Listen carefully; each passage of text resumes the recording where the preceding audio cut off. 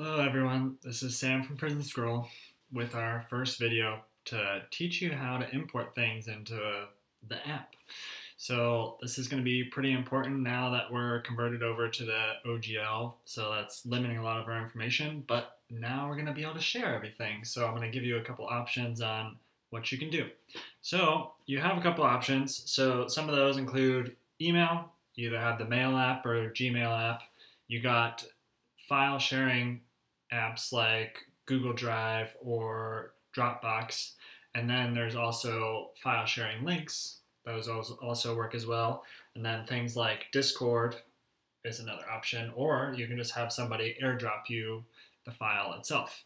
So what you're looking for is .prism extension files. So those you get from exporting items from the app.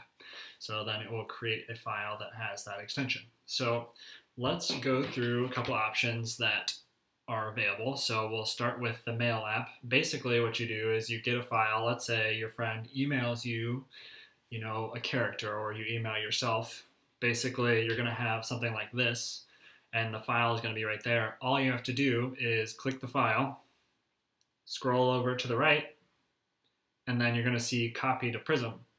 And then all you have to do is press that, and then you're done. All you have to do is press yes, and then it will import it into the sheet.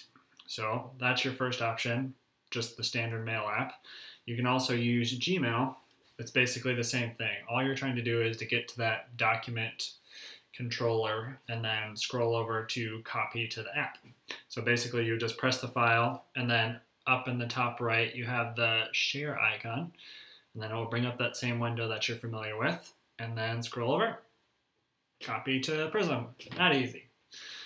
All right, last one is a file sharing app. You got Drive. So basically you're going to have the file in right there, and then you'll just press the ellipse on the right, which brings up the options, and you're going to want to press open in, and then like I said, it's going to bring up the same thing, hopefully, and copy to Prism. And there you go. Just press yes, and there's your character. So it's that easy. You're going to be able to import either anything that people create or a batch of things that people create. So hopefully this helps in this transition time. So I hope to do a couple more videos like this where they're just short and they kind of help us learn how to use the app the best and know about all the features. So bye bye for now.